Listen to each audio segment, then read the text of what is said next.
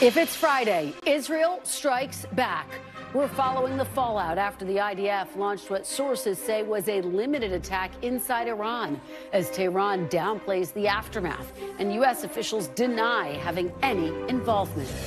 Plus, a full 12-person jury and all 6 alternates have now been seated in Trump's historic criminal hush money trial, as the focus now turns to the scope of his potential testimony and cross-examination. And House Speaker Mike Johnson teams up with Democrats to advance emergency aid for Ukraine. But it could cost him his job, as yet another Republican joins the effort to potentially oust him from leadership over the issue.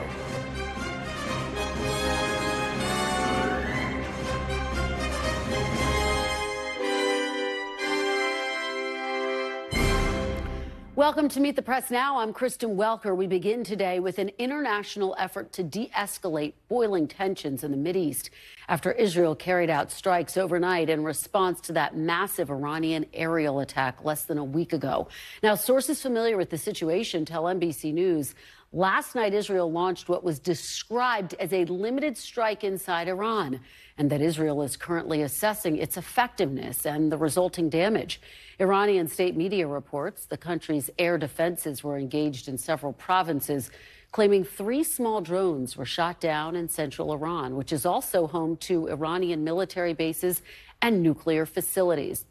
For days, the Biden administration had been urging Israel to show restraint as it considered its retaliatory options. And according to a separate source familiar with the matter, Israeli officials did notify the U.S. last night that their response was coming. But today, while meeting with G7 allies in Italy, Secretary of State Antony Blinken stressed that the U.S. was not involved.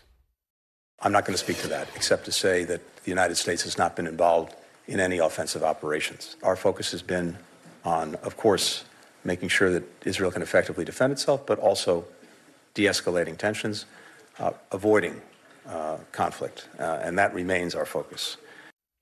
Now, in a sign that all sides are indeed trying to de-escalate, Israel, Iran, and the U.S. are all remaining very tight-lipped about the incident. When approached by NBC News, both Prime Minister Netanyahu's office and the IDF would not confirm whether Israel was behind the strike in Iran. Meanwhile, Iranian state media continues to downplay the impact of last night's attack. And here in Washington, the Biden administration is facing questions about its silence following those strikes. Take a listen to what White House Press Secretary Karine Jean-Pierre had to say at today's briefing. Why is it that you don't have any comment at this time? It's been several hours since the reported strike. Certainly that's enough time for the administration to investigate and come up with something to say. I'm not going to speak or speculate about any of the reports that are out there. I'm not going to comment, and I'm just going to leave it there. Is it part of your strategy to de-escalate? Look, I'm going to, again, be super mindful, and I get the interest, obviously. I understand the interest, and going to be disappointing many people here this afternoon. I just don't have anything to share. Good efforts by my colleagues there at the White House. Joining me now is NBC News international correspondent Raf Sanchez in Tel Aviv. And NBC's Monica Alba is outside the White House. Raf, let me start with you in Tel Aviv. What has been the reaction where you are, and what has been the broader reaction within the region? Well, Kristen, it has been some 20 hours now since that strike in western Iran, and it is very striking. Both Iran and Israel really trying to downplay what happens this morning. We heard from the Iranian President Ibrahim Raisi earlier today. This man is a hardliner. He's one of the Iranian officials who said earlier in the week that any Israeli attack would be met with immediate and massive retaliation. And yet, Kristen, when he gave that speech, he said nothing at all about today's strike. Iranian state media very much trying to project an image of calm. And here in Israel, as you mentioned, the official line is the government is neither confirming nor denying responsibility. We have not heard from Prime Minister Benjamin Netanyahu. We're not expecting to. And this seems to be a public messaging strategy that is designed to give Iran an off-ramp. It is designed to allow them to choose not to retaliate without being seen to lose face. In terms of what we know about the strike itself, it happened at around 4 a.m. local time. The main target appears to have been an Iranian military base near the city of Isfahan.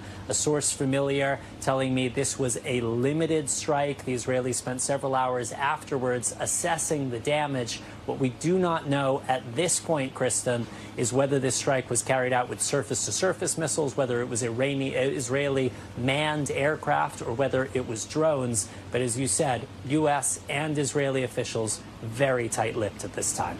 Kristen. Well, it is so extraordinary, Raf, that you are basically getting the same reaction from officials around the globe as it relates to this incident. But it just speaks to how delicate this moment is. How much concern is there that one false move, one statement in the wrong direction could turn this into an escalation? Well, I think that's exactly right. That is why we are seeing such discipline from both the Biden administration and the Israeli government. Nobody wants to be seen to be goading Iran. Nobody wants to be seen to be crowing about any of this. What's very noticeable, very striking, Kristen, is here in Israel, the military has not imposed any new restrictions on the civilian population. That appears to be an indication that the Israeli government assesses, at least for now, that Iranian retaliation is not imminent. We are now into Shabbat, the Jewish Sabbath here in Israel. We're a couple of days from Passover. It has been quiet. It has been calm here on the streets of Tel Aviv. And it's very striking. You compare it to last Saturday, when that wave of Iranian missiles and drones were on their way. The Israeli military was on television almost every hour updating the public, and there were restrictions. Schools were closed and people were told not to gather. That is not happening right now. Striking disparity, Raf. Thank you for bringing us that from on the ground there in Tel Aviv. Monica, let me turn to you. What do you know? What are your sources telling you about the conversations between U.S. officials and their counterparts? What's the message privately that's being conveyed? Well, we know, Kristen, that they are in near constant touch on a range of issues, but when it comes specifically to this response from Israel to Iran, really the administration across all agencies is being incredibly tight-lipped, and that is intentional, that is by design, and that is in part to ensure that any kind of temperature here doesn't get further inflamed. It's trying to bring down any of these tensions, and the president has been clear throughout his conversations with Prime Minister Netanyahu about a week ago that the U.S. stands with Israel and its right to defend itself, and he has called that kind of support ironclad.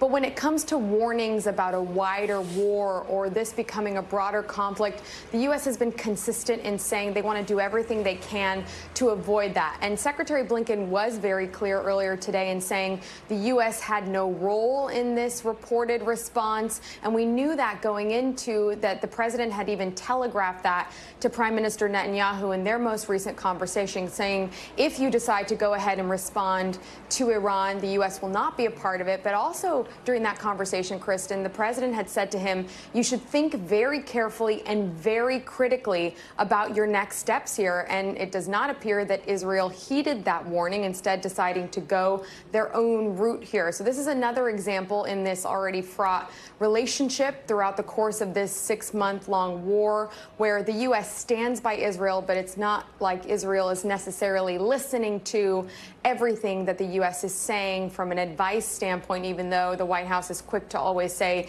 that it is not their responsibility to tell Israel how to make its own military decisions. Kristen. You're right to point that out, Monica. The relationship between President Biden and Prime Minister Netanyahu that seems to be growing increasingly tense is a significant part of this story. Let me ask you about another aspect that I know you've been watching on Capitol Hill, all of the action there, these bills moving forward that would provide aid to Israel, to Taiwan, and also to Ukraine. Of course, they have been held up for months. Seems like they could get a vote as early as tomorrow. What are your White House sources telling you as they watch the action on the Hill? Well, privately, they really did breathe a sigh of relief today after that procedural hurdle was cleared, and the fact that it looks like this could happen to them is very good news. They have been pushing for this in different formats for weeks and months, as you just said, and really they've been stressing the urgency for Ukraine in terms of the battlefield needs, but also for Israel because of what we saw just a week or so ago in terms of having to mount that defense after Iran did launch all of those drones and missiles.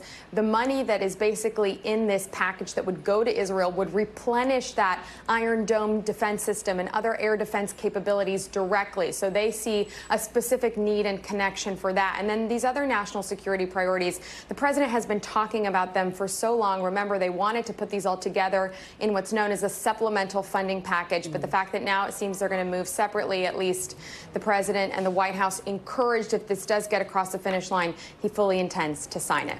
Kristen. All right. Fantastic reporting, as always. Monica Alba, great to see you on this Friday. Thank you. I now want to bring in two experts, Bilal Saab, a former Defense Department Middle East security advisor, now an associate fellow at Chatham House, and Aaron David Miller, a longtime State Department advisor on Arab-Israeli issues, now senior fellow at the Carnegie Endowment for International Peace. Thanks to both of you for being here. I really appreciate it. Aaron, let me start with you and get your reaction to what happened overnight, these strikes by Israel that are now being called limited, and officials from Israel to the United States very tight-lipped this morning. What do you make of it? You know, last night on TV, it seemed to me we were on the cusp of World War III, and morning nobody's talking about it. And I think it's symptomatic of the extraordinary yin and yang that we've seen over the course of the last, 10 days. I mean, you could have gone two ways on this. You could have escalated into the war that nobody wants, or alternatively, Israel and Iran could have engaged in some pretty kinetic signaling and messaging about the do's and don'ts that may or may not govern their behavior going forward. And you ended up with two responses that avoided climbing up the escalatory ladder. But I'd only add one additional point. You know, like Dorothy said to Toto in The Wizard of Oz, we really aren't in Kansas anymore. A new threshold has been crossed here. Direct strikes by each party on the other's territory. And the only question I would ask, I don't have an answer, is whether or not those new thresholds are going to lead to risk aversion on the part of Israel or Iran, or risk readiness as we go forward, because the Israeli-Iranian relationship isn't going away, and it's going to get increasingly competitive. Well, it's a fascinating question, Bilal. Let me put that to you. Do you have an answer to what Aaron has raised? And can you just characterize how tenuous is this moment? As Aaron was saying last night, it looked like we could be on the verge of World War III, and now obviously it seems like we've pulled back from the brink. Yeah, thanks, Aaron, for lobbing a very difficult question. It's good to be with you. Look, he's right. Uncharted territory. It's a new normal. Used to be what we call a war in the shadows. Indirect, Iranians through proxies, the Israelis going after Iranian targets, but in the region, not in Iran proper. So the stakes are much higher now. The room for miscalculation, misperception is so much bigger. What we are seeing right now is two belligerents who seem to want to rewrite the rules of engagement and very eager to reinforce their own deterrence, which paradoxically, as they try to do that, they're inching closer to a war. So all of a sudden, deterrence, which is supposed to be a means to an end, and the end being avoiding war, it's becoming an end in itself. And it's incredibly a dangerous situation. We really got lucky over the past few days that we didn't end up with what Aaron was talking about. I mean, maybe not World War III, but at least a regional war. What do you make, Bilal, and then to Aaron, of the United States response, the fact that everyone is being very tight-lipped, but based on our sourcing, sending a pretty firm message behind the scenes that now is the time to de-escalate? And I guess the concern, it's not just Iran, it's Iran's proxies as well that the United States is concerned about. Yeah, I'm not sure what's left, frankly, on that menu that we could use. that toolkit to really try to, de-escalate the situation, given the fact that, and Aaron will agree with this, we are not in control. Okay, we have some leverage over the Israelis. We have a good channel of communication with the Israelis, but we do not control any of this. And so we publicly, privately communicated to the Israelis. And then there's also a different kind of deterrent that really has sort of reined in the Israelis, which is the very strike of the Iranians. This was not an easy strike to defend against. I know it was a 99th percentile in terms of interception, but you cannot take that for granted next time around. So the Israelis saw that. And then, of course, you got to take into account American preferences. And so they ended up themselves de-escalating. But it still poses huge question marks next time around. What if the Israelis next week or next month conduct a similar attack in Damascus, take out Iranian, Syrian personnel, and then the Iranians do the exact same thing, and then we end up with the same vicious cycle? We cannot guarantee that next time around we're going to be this lucky. Well, Aaron, what about that? And this idea, as Bilal says, that the United States just isn't in control. President Biden urged Prime Minister Netanyahu take the win after Iran had lobbed those drones, and hundreds of them had been intercepted by Israel and by the United States. It is clear that Prime Minister Netanyahu in this moment, but in others, is not listening to President Biden, who's also urged him to come up with a plan to mitigate civilian deaths in Gaza. Kristen and Bilal is so right. We aren't in control. 6 months, we're soon going to be in the 7th month of the Israeli-Gaza war. And frankly, if you ask me how it's going to end, I couldn't tell you.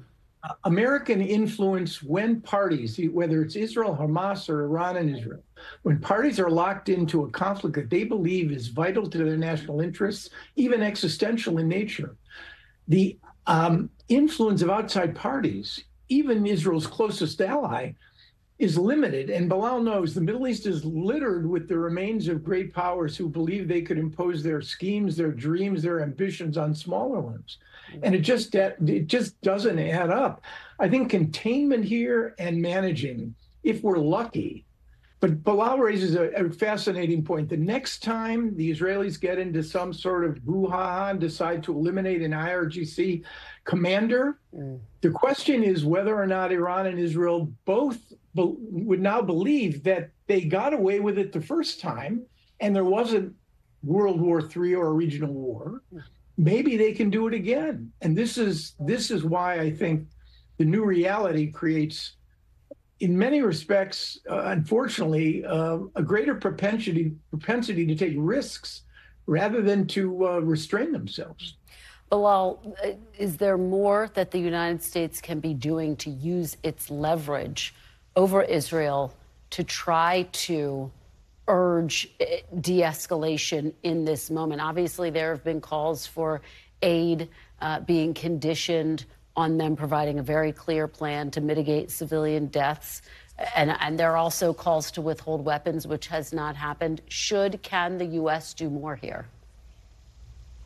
Well, can and should are two very different things, obviously. The can, yes, of course, but I don't really feel like, as Aaron was just saying, when you're in such a tense and highly uncertain security environment where both sides, the Iranians and the Israelis, are looking at it from an existential point of view, I'm not sure how much U.S. influence can really play a drastic role in de-escalating here. Of course, let's not compare what's going on in Gaza, where I feel like we might have a little bit more leverage with what's happening in the war dynamic between Iran and Israel, which is a whole lot more dangerous, obviously.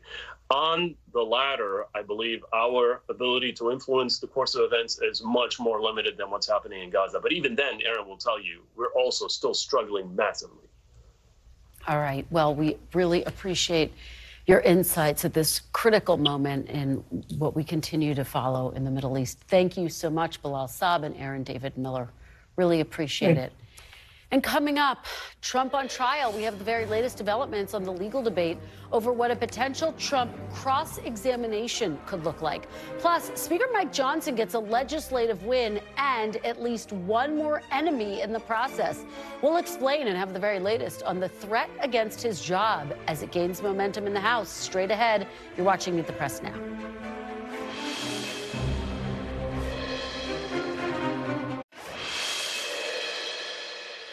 Welcome back. It has been another dramatic day in New York City court where a full jury is now seated in Donald Trump's hush money trial after the remaining alternate jurors were selected today. The judge just held what's known as a Sandoval hearing to discuss the scope of questions Mr. Trump could face if he decides to take the stand. That's a big if. He says he'll issue a ruling on the matter on Monday. Meanwhile, there were some really terrifying moments outside court today, shortly after the full jury was seated, when a man set himself on fire in a designated protest area. Now, the fire was extinguished, and police say the man was taken to the hospital where he is in critical condition. Police say the man had engaged in conspiracy theories. NBC News national correspondent Yasmin Vesuvian witnessed that ordeal. She joins me now from outside the courthouse in Manhattan. Also with me is Dan Horowitz, former assistant district attorney in the Manhattan DA's office. Yasmin, let me start with you. I am so sorry that you have had such a traumatic day. What can you tell us about what you witnessed there outside the courthouse? It was shocking, to say the least, Kristen. We're learning some about this individual who set himself on fire just a couple of feet away from where I'm standing right now. He was a young man in his mid-30s, lived in Florida, came up here in the last few days, they believe between April 13th and now. As he entered into the square, he had a backpack. He set his backpack down, took some papers out of his backpack, threw them into the air. He then doused himself with some sort of flammable liquid and then used a lighter to light himself on fire. I was live on the air on MSNBC when it happened. The flames, Kristen, were 20, 25 feet in the air. I tell you, as I stand 50 feet away from where he was, I couldn't tell if it was a human being and or it was a fire that had been started in the area that was cordoned off for protesters. And then I saw the silhouette of a human body, and I realized that it was a human being who had, in fact, set himself on fire. It was a couple of minutes before authorities, security personnel were able to reach him and help put that fire out.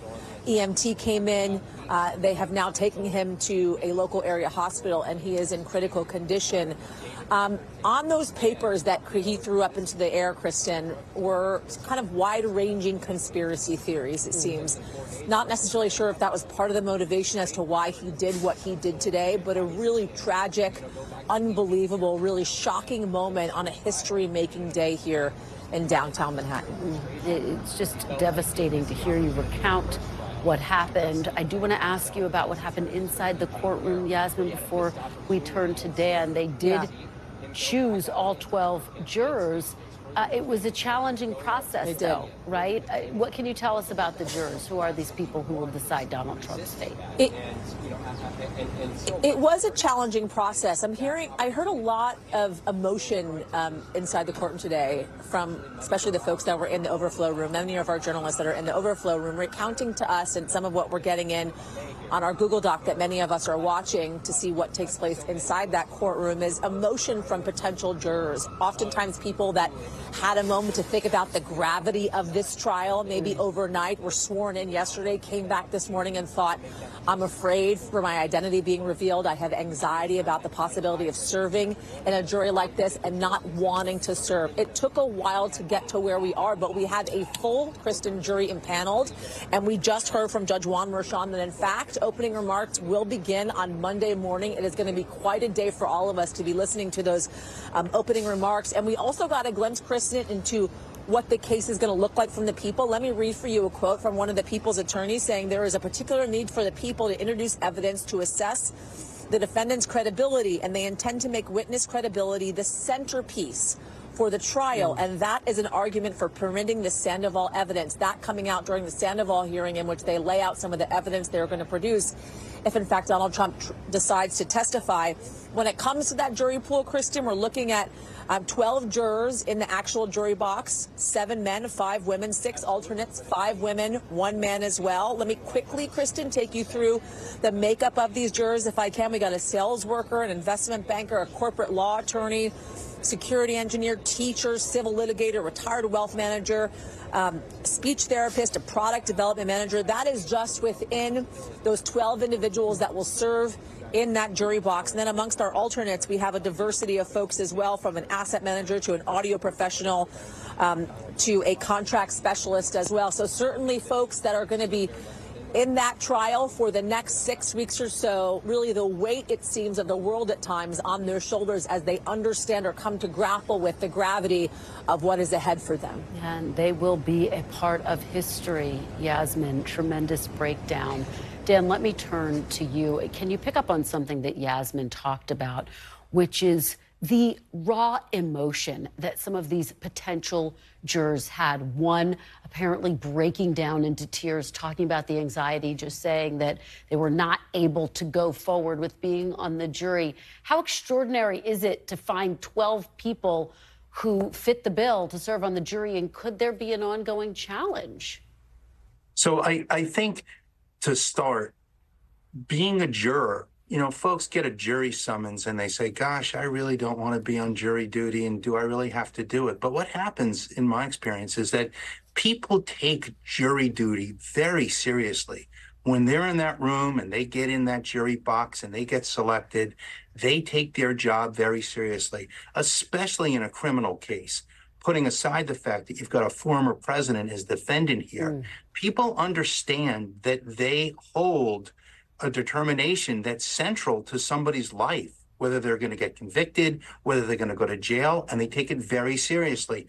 Whether it's Donald Trump, who's the defendant, or somebody who's charged in a murder, or whether it's an organized crime case. And so, sure, the additional pressure that a juror will face in a high-profile case like this is very challenging. And that's why the judge wisely set a large number of alternates, because it may very well be, as the trial goes on, that you're going to need to swap out jurors who can't serve, who are unable to go forward for whatever reason. So this is unusual in that sense. On the other hand, in New York, we are accustomed to high-profile cases with high-profile individuals, whether it's Donald Trump, whether it's John Gotti, whether it's Harvey Weinstein, and so on. So you've got, you know, a history here of courts dealing and juries dealing with high-profile, high-pressure cases that are criminal, civil, and otherwise. It's such an important point. What are you going to be watching for next week? Yasmin talked about the fact that it is now confirmed that opening arguments will get underway on Monday. Well, I think the openings are going to be fascinating, because I think we all sort of know how the prosecutors are going to frame their case. It's an election interference case. It's got the tawdry aspects of the porn stars and the payoffs, but it also has a cast of characters from the publisher of the National Enquirer to Michael Cohen, right into the White House with Hope Hicks. So you've got a good cast of characters and a narrative there. I'm really interested in what are the defense lawyers going to say. Now, they're not obligated to give an opening statement under our law. The defendant has no burden of proof and isn't required to give an opening statement, isn't required to present any evidence whatsoever. But there's no question that they're going to give an opening statement. And the real trick is, how quickly are they going to focus on Michael Cohen? And will they make the opening statements an opening statement that's both a defense for the criminal case and a political statement? If they veer off into politics, what will the judge do? But I think what you'll see from Donald Trump's lawyers is right out of the box, that are going to right to what they perceive as the greatest vulnerability in the DA's case, which is Michael Cohen. I think that's what I'm going to be looking for. Well, I can tell you, sources inside Trump's orbit certainly spend a lot of time raising questions about him as a witness. So we will all be watching for that very closely. We know that there is going to be a hearing next week on potential gag order violations. Do you have any indication how the Judge Merchan, might rule in that regard? No, but I think, you know, historically, whether it's Judge Merchan or other judges, they proceed cautiously with contempt issues. Now, there isn't any question that he's been very clear in his orders about what he expects from defendant Donald Trump. And the DA's office has been very clear that Donald Trump has repeatedly crossed the line. What does that mean out of the box? Will Judge Merchan hold Donald Trump in contempt and give him a sanction like a fine? I would say the likelihood of that is not high out of the box. I think you start with a stern warning, with questions, why shouldn't I hold you in contempt? And make the ex-president feel the pressure that if he missteps again, that Merchan won't hesitate to impose a financial sanction, just like the judge in the civil fraud trial did. Now, there's another interesting issue here. You talked about it in your opening here, and that's the so-called Sandoval hearing. Now, one of the things that the DA wants to try to cross-examine Donald Trump about are the instances where he violated Judge Erdogan's orders about court personnel.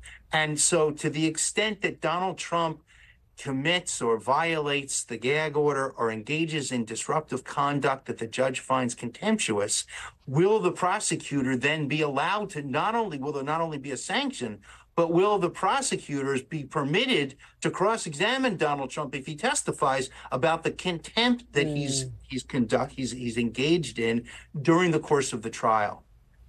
Well, we will stay in close touch with you because this trial is just getting underway. Dan Horowitz, we really appreciate your great insights. Thank you so much. Good to see you. Thanks for having me.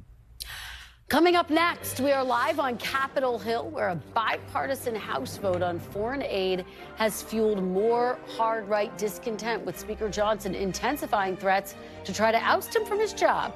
You're watching Meet the Press Now. Stay with us.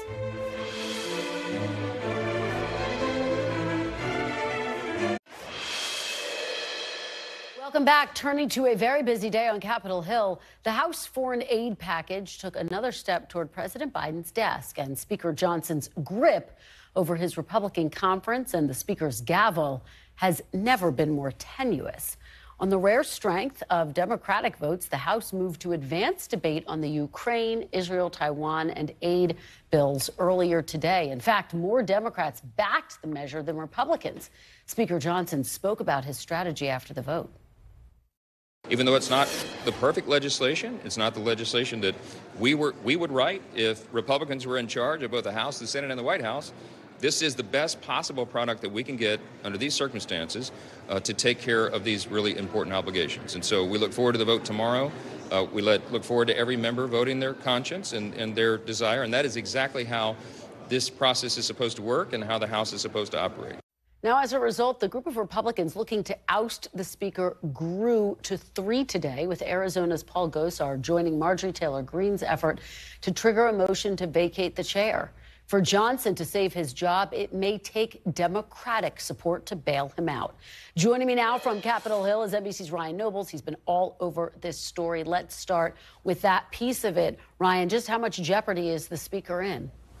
I think he's in quite a bit of jeopardy, Kristen, and I think the path forward for him is bleak under any circumstances. The issue for Speaker Johnson is not that the vast majority of his conference supports him, and that's an absolute truth. 220, maybe 219 House Republicans are supportive of the Speaker, but it only takes a handful of them to boot him from office, and that's what's complicated the situation for him, because if this motion to vacate becomes a privilege motion, which means that they actually have to vote on it, there likely is enough Republicans to boot him out if every single Democrat joins them. So he'll have to need a handful of Democrats to cross party lines to either vote to table the motion or outright vote to keep him in the speakership. And that's a difficult proposition for him going forward, because he essentially becomes the leader of a coalition government at that point. And that's not something that will inspire confidence with rank and file Republicans, particularly conservative Republicans. So Speaker Johnson finds himself in a difficult position here. But it's also important to say, Kristen, when we talk about this and we talk about the decision that he has made, he's made a decision to govern. He's made a decision based on principle, and he's made it clear that he's prepared to deal with those those consequences. So whatever they may be, even though right now it doesn't look like a very positive outcome for Speaker Johnson, he seems comfortable with the path that he has chosen. Yeah, he says even if it costs him his job, they should get Ukraine and Israel and Taiwan aid passed. Let's talk about the Democrats. How are they viewing this? Because the difference, it seems to me, between Speaker Mike Johnson and former Speaker Kevin McCarthy is that Mike Johnson has reached across the aisle and formed relationships with some Democrats who may, in fact, be willing to bail him out. Now, the optics, the practicality, as you say, gets very complicated if he's leading a coalition government. But is there a chance that Democrats bail him out? You know, I think you're absolutely right about that, Kristen. Personalities matter, especially in the halls of Congress. And the one thing about Mike Johnson is that he has no personal enemies. He may have political enemies, people that don't necessarily agree with him on policy, but as a human being, most people tend to like him. And so that at least opens the door for the conversation for a handful of Democrats to say that they would be willing to risk the political capital in order to save him. But I also think it's very important for us to keep in the back of our minds that that is no guarantee. You know, Democrats would be risking a lot by allowing a Republican speaker to continue on in the speakership. Yes, they're very happy with him that he was willing to bring this aid package to the floor. But there's a whole host of issues that are going to be in front of Congress after we get through this foreign aid package. There's the whole issue of funding the government in the fall, the Farm Bill, the FAA reauthorization. And then don't forget, there's the certification of an election in 2024. Mike Johnson would preside over all of that if Democrats allow him to continue to hold on to the gavel. So I think this is no guarantee. All right, Ryan Nobles, thank you for your fantastic reporting and analysis. You and I have a busy weekend ahead, my friend. Thank you. For more on the latest on Capitol Hill, I'm joined now by Republican Congressman from New York, Mike Lawler. Congressman Lawler, thank you so much for joining me. I really appreciate it. Thanks, Kristen. I want to pick up where I just left off with Ryan. Paul Gosar became the third House Republican to call for Speaker Johnson's ouster today. As of right now, as you and I have this conversation, do you think Speaker Johnson is in danger of losing his job? Look, this is a decision for the entire House. We saw what happened in October when 8 Republicans teamed up with 208 Democrats to remove Speaker McCarthy and throw the House into 3.5 weeks of chaos at a moment in which Israel was under attack. I think this is a decision that everyone in the House needs to take extremely seriously and put aside a partisan political gain and look at what is happening. Speaker Johnson is making a decision, the right decision, to put aid on the floor for our allies at a moment in which they are under assault by our adversaries. China, Russia, and Iran are a grave threat to the free world. And he is doing the right thing, showing American resolve and leadership in this moment. And I think it's incumbent on the institution, Republicans and Democrats, to look at it for what it is and say we're not going to participate in throwing our government into chaos. Democrats talk a lot about preserving democracy. This is a moment for them to show that they're serious about that and not join in the effort with a few folks on the right to upend our government. So let me be very clear with you. I mean, if it takes Democrats to save Speaker Johnson, to save his speakership, are you comfortable with that? You would welcome Democrats bailing him out? It's not a function of Democrats bailing him out. It's a function of all of us doing the right thing by the American people. This is a very serious moment in our history. Frankly, we are in the most precarious time since World War II. And I think, obviously, we are a very divided country. We're in a divided government. Republicans control the House, Democrats control the Senate and the White House. We need to find compromise and ways to work together. That's the only way major pieces of legislation are ever going to become law. And it would take every Democrat agreeing. Let's be clear about this. They would have to proactively agree with Paul Gosar and Marjorie Taylor Greene and Thomas Massie to remove Speaker Johnson.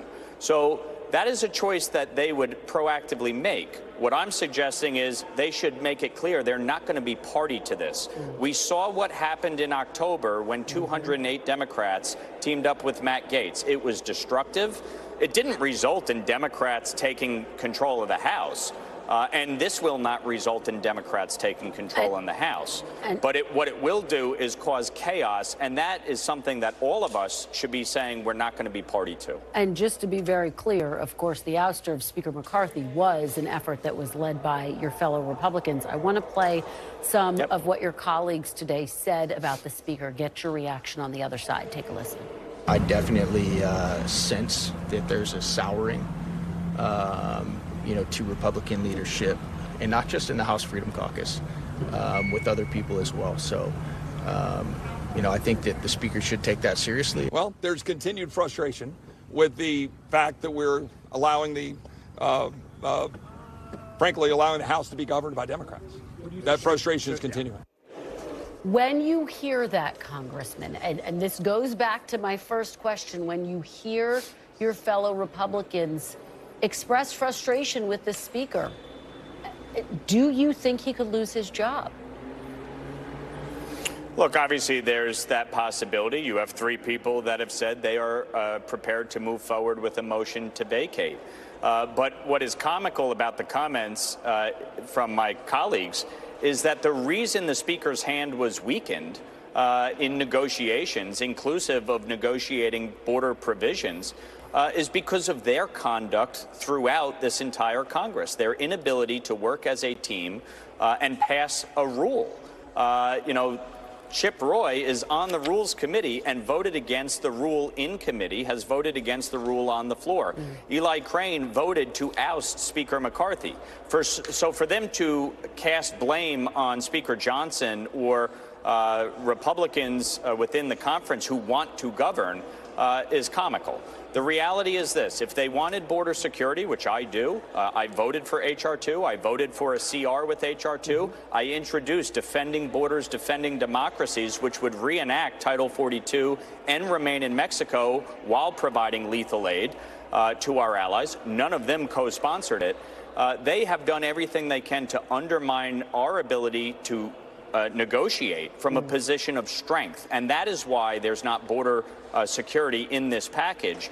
But we are in a situation where America must lead. We have an obligation as leader of the free world, and if we shirk in our responsibility to do that, there will be a new world order with China, Russia, and Iran at the helm, and that will be good for no one, least of all the United States of America. Well, Congressman, let me follow up with you on that very point. Of course, the foreign aid package is heading to a vote tomorrow, likely, it seems like, and that is, as you just say, because Democrats supported the ability for that to move forward. Some of your fellow Republicans, your colleague Bob Good, says there's currently a, quote, coalition government in the House.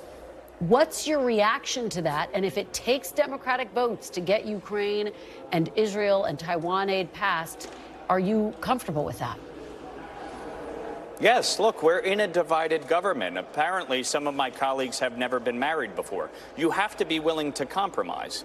And the reality is Democrats control the Senate and the White House. We control the House. There's going to be a negotiation. What the Speaker has allowed for is up or down votes on each of the individual aid packages. Some of my Republican colleagues are going to vote no on Ukraine. I suspect there will be many Democrats voting no on Israel. And so everyone will be able to voice their opinion. But that's what democracy is. That is what our constitutional republic allows. We're here to govern, to negotiate. It's not easy. We don't live in a dictatorship. But I'm proud of the fact, for instance, that 2 of my bills, the SHIP Act and the Iran-China Energy Sanctions Act, are part of this package targeting Iranian petroleum. $88 billion in increased oil sales since Joe Biden took office. That money is being used to fund Hamas, Hezbollah, the Houthis, and the terror attacks against Israel. This is the type of work we need to engage in. It requires bipartisanship and a willingness to compromise. And Congressman Lawler, very quickly, because we're out of time, are you concerned that if there is a fight over the speakership, it will be sending a message to voters that Republicans cannot govern? Look, I think it obviously undermines our ability to get the job done here. But the issues are what they are. People are concerned about affordability. They're concerned about the border. They're concerned about crime. I'm not concerned about the impact on the elections because the reality is voters will have distinct choices in each of these districts. I know in my district, I'm running against Mondaire Jones, a radical progressive who believes in open borders, who called ICE agents racist, who wants to defund the police. So I'm not concerned about the consequences of this. This is more about our government and the American people. All of us, Republicans and Democrats, have an obligation to govern. Let's pass the aid package tomorrow. Let's not allow for chaos and dysfunction to reign supreme over the House. Republicans and Democrats need to work together to put an end to it. All right, Congressman Lawler, thank you so much for your time. Really appreciate it. Thank you. And we will have much more Meet the Press now after a quick break. Stay with us.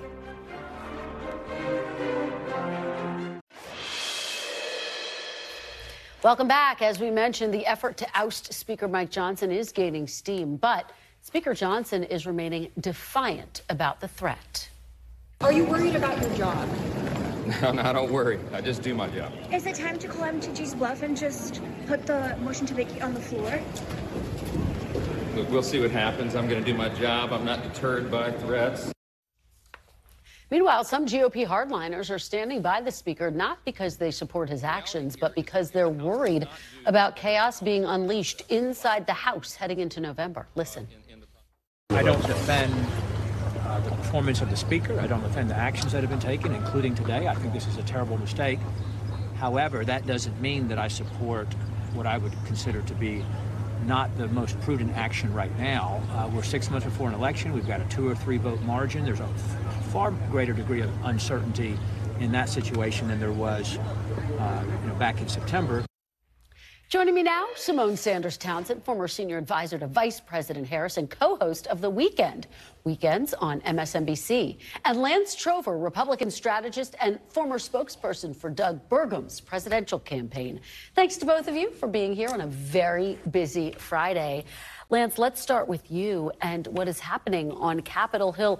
Here we are again with a House Speaker who's about to work across the aisle to get, in this case, Ukraine aid passed, aid to Israel, aid to Taiwan. What is your reality check when you read the tea leaves of what we're hearing from your fellow Republicans on Capitol Hill? Do you think his job's in serious danger?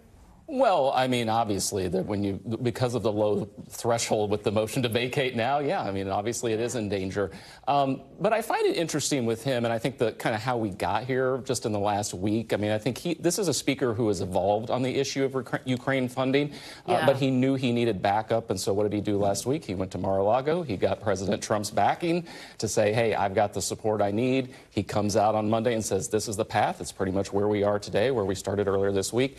And I also thought it was interesting yesterday with the President Trump's post on Truth Social where he said, you know, Ukraine's survival is important to the U.S. It was a little bit of a change that he said yesterday. And what he didn't say was he was against the vote that is going on tomorrow. I think that gave the speaker a little bit more of the runway he needed to get this plane off the ground and some cover to the Republicans who are going to vote yes tomorrow. I think you're absolutely right. And Symone, it's so interesting because Trump had kind of torpedoed the process and then ultimately came around and said, okay, well, I can get behind it if it's in the form of a loan. Now, part of it's in the form of a loan. The question is, would Democrats be on board? President Biden says, yes, just get the aid to Ukraine and we will back it.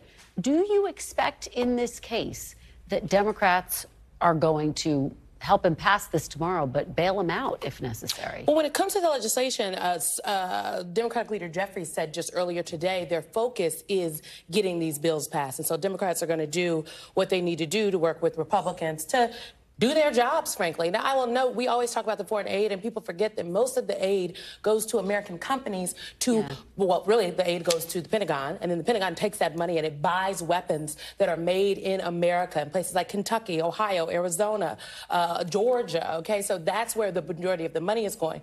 When it comes to saving Mike Johnson, I think it really depends on what Mike Johnson does over the weekend. I'm reminded of Speaker McCarthy, and Democrats, they were not going to, they were not going to muck up the situation with Speaker McCarthy. was like, look, he didn't do anything to us per se. We're fine. And then he went on the Sunday shows the Sunday before and said the Democrats were a threat to democracy. And Democrats were like, good luck.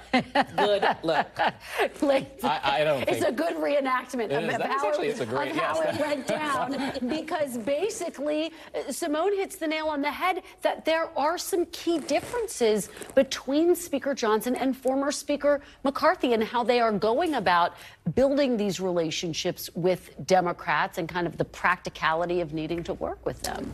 Well, I'm not going to get into the debate between McCarthy and the I don't. Well, yeah, because I would just note that Mike Johnson, he actively participated in the insurrection and Donald Trump and the vote situation, whereas Speaker McCarthy, that was not his jam, for lack of a better term. So I don't think anyone really wants to relive what we did last fall with no speaker, particularly on the Republican side. But I even think a lot of Democrats don't want to go through this. It's not good for Congress. It's not good as a whole. It looks bad across the world. And so I really don't think, with the exception of these few individuals, I don't think anybody really wants to go through it. Well, we're talking about how Trump is kind of looming over this. Symone, let's talk about some new polling. He has been in court this week. What I thought was fascinating, his campaign said he's going to split time between the campaign trail and court. He was really just in court this week. Now we have new battleground polling, which shows just how close this race is in a lot of different places. Tied in Wisconsin, tied in Pennsylvania, Trump up 3 in Michigan. He's got a more sizable lead when it comes to Georgia. What do you make of the fact that the polls are getting tighter? It's what Democrats have been saying is going to happen, but is it good enough yet? Look, I think people forget that the last election was very close. We were in the middle of a pandemic and everybody was at home. And it was a close election. This election is going to be even closer. So I expect this to happen. I think we should expect even more tightening and the polls vacillating between now and early September. And what you saw from, I think the president today went to go speak to IBEW, union workers, right? He feels right at home there. I think you're going to see him doing more of those kind of things in a lot of the polling that is coming out. Yes, there is abortion, there is Donald Trump is in court, but there's still this underlying thing about how people feel about their financial situation and about the economy. And so that's why you've heard the president, I believe, talk a little more about housing. You know, that's forward looking, and it's like, I understand, and here's what we will do if you give me another opportunity. Well, it's a great point. And Lance, I mean, President Biden was out in Pennsylvania 3 different stops this week alone talking about the economy. And again, Trump was in court. A lot of people expected him to straddle the line, to take his plane and get out onto the campaign trail at night. That didn't happen. To what extent are these trials actually becoming an X factor? Well, if I'm the Trump campaign, I don't actually hate this poll at all. He's leading and or tied in states that he lost last time. The underlying fundamentals, economy and immigration, are still testing very well for him. And that poll was taken from April 11th to the 16th, where all of the coverage from late last week into early this week was about the trial. So again, if I'm them, I'm not unhappy with those numbers. Can I just note, I think we have not seen Donald Trump do these big rallies post coming out of court, because rallies cost money. I remember when I was on the Biden campaign and he was doing these presidential, vice presidential level rallies, it's $15,000 to $20,000 just per rally. Donald Trump doesn't have that kind of cash. All right, well, we will watch it all unfold. And of course, opening statements get underway in the Trump trial on Monday. So we'll see how it all plays out. Great conversation. Happy Friday.